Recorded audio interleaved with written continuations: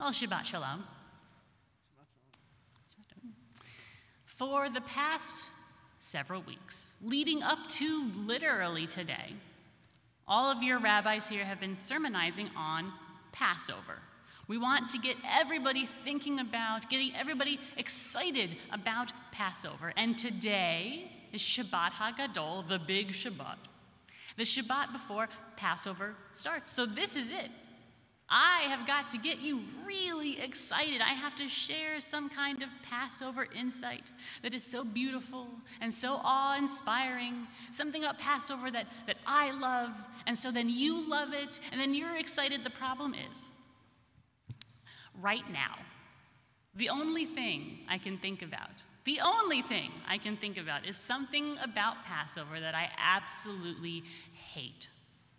I dread it, and it drives me nuts.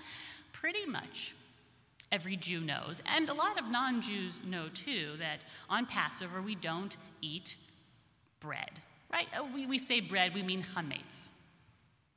On Passover we don't eat chametz. When does Passover start? Tonight. We don't eat bread or chametz. But what can we eat? Matzah. Great. Okay, none of this is groundbreaking. I shouldn't be saying things that you're like, what? No. But here is something that at least I personally did not know until I went to rabbinical school. Tonight, when Pesach starts and we can start eating matzah, hooray, wonderful.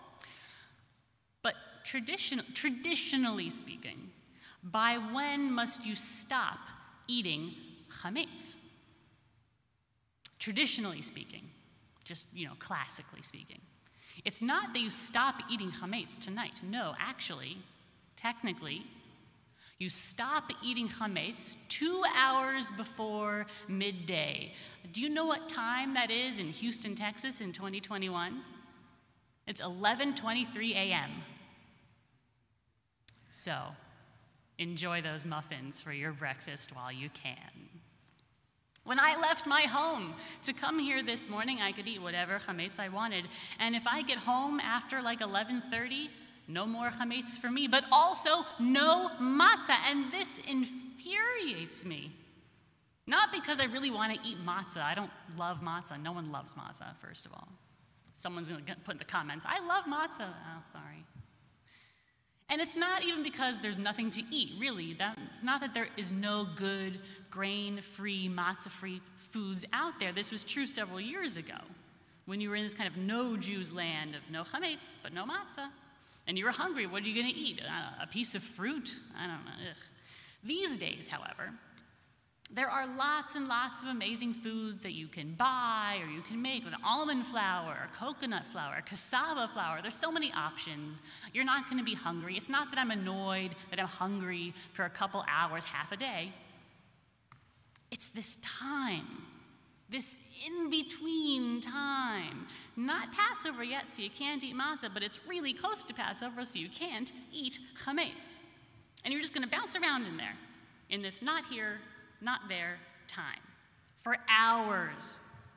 Being in this time really, really frustrates me. It grates at me. It puts me in a bad mood. I'm not kidding, for dramatic effect, it's true. But finally, this year, after all these years of keeping this rule, I have figured out why the no chametz, no matzah thing drives me up a wall. And I actually think it's because of this year being the year that it has been. Because this whole past year has felt like one giant in-between time to me. It feels like we're always talking about and thinking about and remembering what life was like before. What Passover was before, what Hanukkah and high holidays were before, what our birthday and our anniversary were before, and our going to work and school was like before, and what vacation was before, and hanging out with our friends was like before. And at the same time, we're always thinking about the after. After this is over, how we'll celebrate holidays. After this is over, what will we do to mark special occasions? After this is over, what will work be like? What will school be like? After this is over, how will we spend time with the people we love? One of the things that I have found most infuriating about the past year is the in-betweenness of it all. I remember saying to my husband, to Ariel, at the very beginning of all of this, a year ago, it feels like we're waiting for something to happen. Something. And that feeling never went away. Never completely went away. And it's unsettling. It's hard to feel settled when you are neither here nor there. It's hard to feel rooted when it feels like the ground below you is always moving, and it's hard to feel secure when you're not firmly planted. A very wise rabbi once taught me 2 overarching rules about giving sermons. Every rabbi has their Torah. They've got that one message that weaves its way into whatever it is they speak about. They don't think they're even going to talk about it when they start writing, but eventually, there it is, because it's their truth, and it always comes through. And every rabbi gives the sermon that they themselves need to hear. And because he is a very wise rabbi, he was, of course, correct. Because I feel like every sermon I give comes down to one of only a few main focal points, and one of them is this: that Jewish traditions and customs and rules are not just an exercise to see if we can be convinced to wear ridiculous clothes, like what is this? Or if we can be convinced to learn some mildly obscure language, or if we can be convinced to not eat very delicious foods. The rules and customs we have exist to teach us bigger, broader lessons about life. They serve to refine the human spirit. And in this case, that this limiting liminal time in which we are neither here nor there, Passover-wise, which can feel so terribly discomforting. Judaism is teaching us that that kind of discomfort is something we have to learn to live with. And though it may feel strange, it is a feeling we can learn to familiarize ourselves with, and that we should familiarize ourselves with it, because it comes up in life. Not Passover-wise, for example, pandemic-wise. And we clearly can learn to live with it because we can do it. We've done it. We're doing it now. And has it been easy? No. It's been very, very trying this past year. We don't have to like it. I haven't liked a lot of it. We just got to get through it. Because eventually, Judaism teaches, eventually night falls and Passover begins. And the in-between time is over. Eventually, gradually, and only with the full effort of all of us, we will move out of this in-between time, this pandemic. We will. It's gonna happen.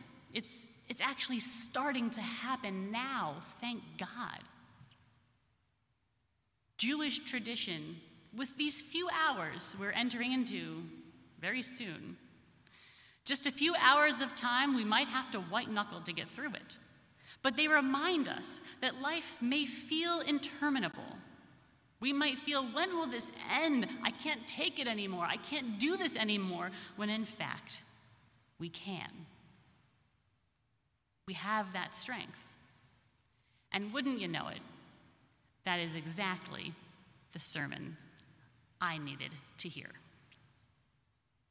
As we enter into the final countdown of hours before Passover begins, and with its Zman Cherutenu, as we traditionally call it, the season of our freedom, I hope that you know that that season is in the process of starting in more ways than one.